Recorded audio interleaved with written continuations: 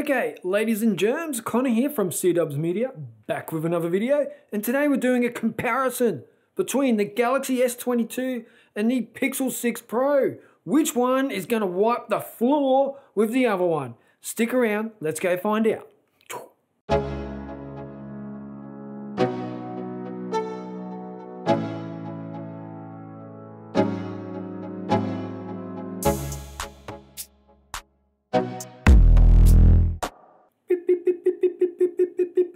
Alright, so both of these bought with my money. No one sponsored this video. You just get my opinion on which phone is better. Now, the reason I'm comparing these phones is because they're the same price point. And they're both supposed to be flagship devices. Maybe, maybe not. I can tell you which one is my daily driver when I get to the end. But we're going to go through the specs and see which one really kills it in the specs and which one really kills it in day-to-day use. And let's get the obvious things out of the way. The size. We have 210 grams versus 189 grams. That's a bit of a difference. We have 6.7 inches versus 6.1. That's a little bit of a difference. So they're definitely made for this certain type of user in terms of the size. I originally went for the Galaxy S22 because it was so small and dainty, and I'm pretty active. I hate carrying a big phone, doing the old two-handed text messaging, all that sort of stuff. I didn't want to do that anymore, so I went with the Galaxy S22. It is definitely a very manageable device. The size is perfect in my opinion. Look at that. That's one-handed, no dramas. I can text with that one-handed while I'm walking. Pixel 6 Pro, I need two hands most of the time to use it efficiently and not worry about dropping it. And that's with no case on. Like, once you whack a case on this, it's getting big. It's getting big and bulky, and it takes up a lot of space in your pockets. So there's the two obvious differences. Now, on the back, Victus Glass Plus. So the S22 has a little bit better display in terms of the glass and the protection. But for the display itself, you're talking a dynamic AMOLED versus an LTPO AMOLED, HDR10 Plus on both of these. But pixels per inch, 512, 425. You're definitely getting a better experience on the Pixel 6 Pro when it comes to viewing and experiencing a really nice display.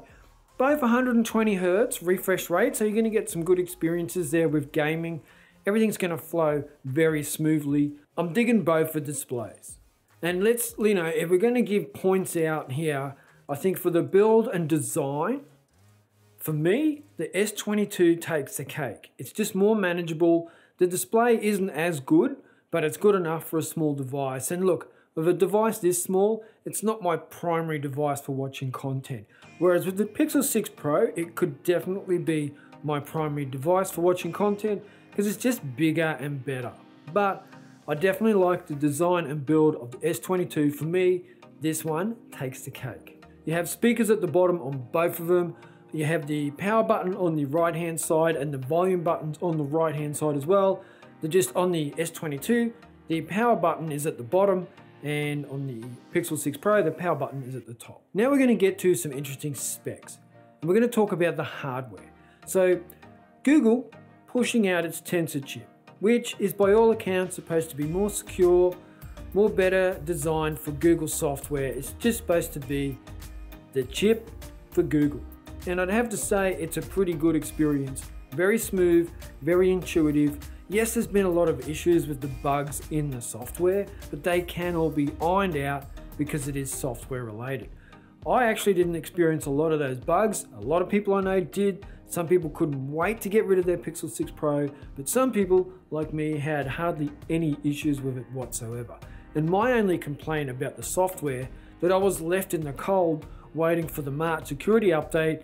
This is back in March, when the rest of the world was already getting it. And I was thinking, come on, just roll it out to everyone, for crying out loud. But I haven't had any software problems with the Pixel 6 Pro. None that would make me think, this is not good, I need to get rid of this. So we have the Tensor chip. Now with the S22, we have the Exynos chip and we have the Snapdragon 8450 for the rest of the world, and the Exynos is just in Europe. So I have the Snapdragon, which is a 4nm chip, and the Tensor is 5nm. So they're very close in terms of performance, but something's missing here. And we definitely only get 8GB of RAM on the S22, which probably shouldn't make too much of a difference. We get 12GB of RAM on the Google Pixel 6 Pro.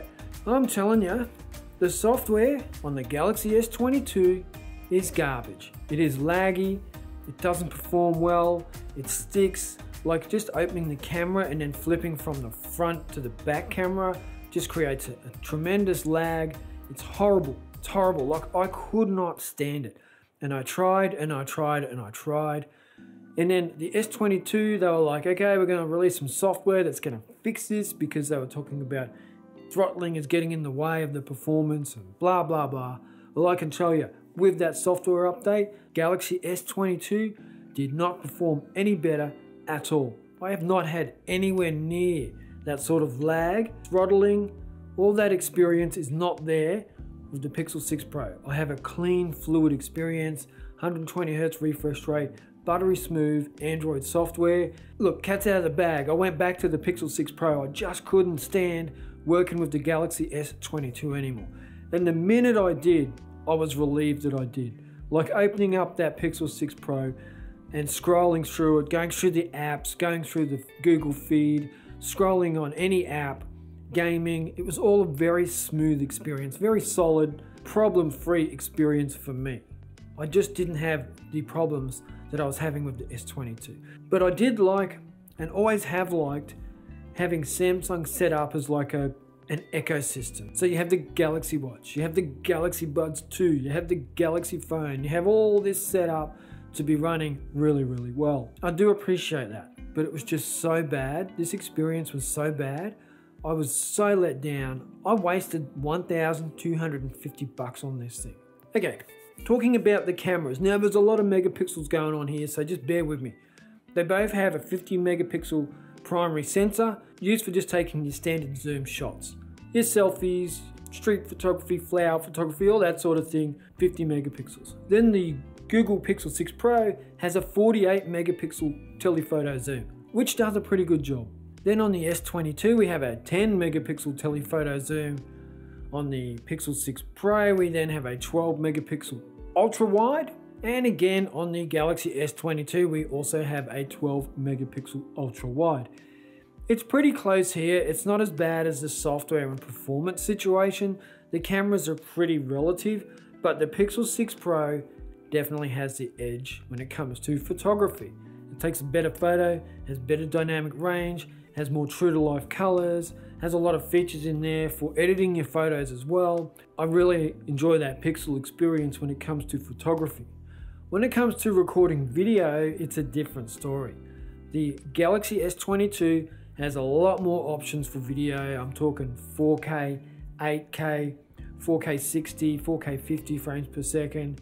Whereas with the Google Pixel 6 Pro, you have, I think it's 30 frames per second and 60 frames per second in 4K and 1080p. So you really don't have a lot of options with video on the Pixel 6 Pro, and I have definitely experienced the Pixel 6 Pro overheating in hot conditions, and that was actually what forced me to go, maybe I'll get the S22. Now also for slow-mo on the Galaxy S22, you do get 720p up to 930, 940 frames per second, something like that. And then on the Pixel 6 Pro, you get 240 frames per second in 1080p. So all round better video functionality on the S22. If you can handle the lag and you don't mind bashing your head against a brick wall when it comes to software, but you love taking video, then maybe the S22 is for you, but you might regret it. Front-facing cameras, 10 megapixel on the S22, 11 megapixel on the Pixel 6 Pro. They're both pretty good. They both take pretty good front-facing selfies. You know, you'll be snapping off the selfies and you'll be pretty happy with them. Send them off to whoever you want to. I don't really see there's too many issues there. They're fairly comparative.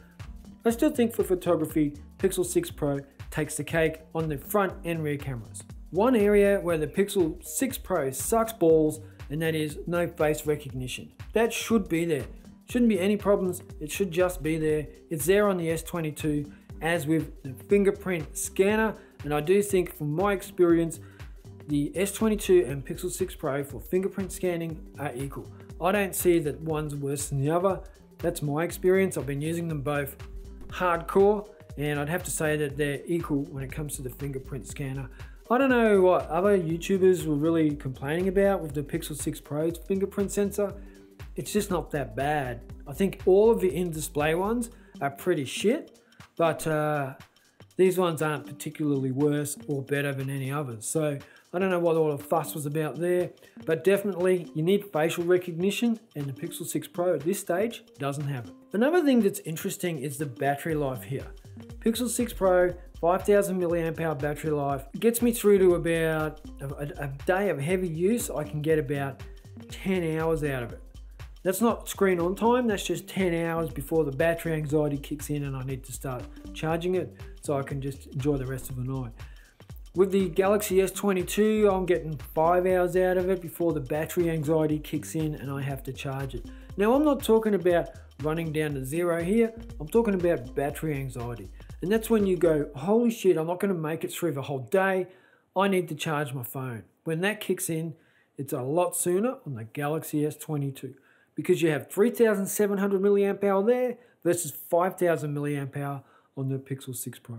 Another area where the Pixel 6 Pro is killing it over the Galaxy S22. Their fast charging is a little bit on the garbage side. You've got 30 watt fast charging in the Pixel 6 Pro and 25 on the S22. I think when you've got phones like Oppo offering like 65 watt, 85 watt, like just amazing charging speeds, then there's no reason why we shouldn't get it in this price point with these flagships as well. Now on Geekbench and Antutu and GFX, S22 is miles ahead, but we all know that they've been bullshitting their way through that. When it comes to benchmarks, the S22 is well ahead of the Pixel 6 Pro, but when it comes to day-to-day performance and actual using the devices, the Pixel 6 Pro is a much smoother experience, much faster experience, less lag and no throttling that we're aware of, whereas the S22 has all of that stuff in spades, and I would say is a country mile behind the Pixel 6 Pro. So I am going back to the Pixel 6 Pro. I am converted Pixel fanboy. I just can't see myself going back to Samsung now. Once bitten, twice shy. I do appreciate their hardware. They've lost a plot when it comes to their software. They should be trimming it down. They should be making it better. Instead, they've made it worse. I don't know what's going on with that Snapdragon and this software, and oh my God, it's just horrible. Just horrible. So much so that I was just so relieved to get the Pixel 6 Pro back on deck. It's my daily driver. I'm loving it.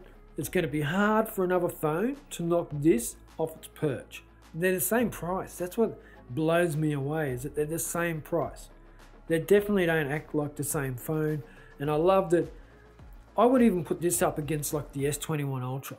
That's how good it is. But that S21 Ultra is $600 more here in Australia. So I think Pixel are really on a winner here with these phones. I think anyone could do themselves a favor if you're choosing between Samsung and Google. Pick the Google. You got nothing to lose. But if you pick the Samsung phones, there's a good chance you're going to be disappointed. This is my opinion. This is my comparison. I hope I help you out in choosing a better phone for your day-to-day living. Thank you for watching my video, and I will catch you in the next one. Check ya.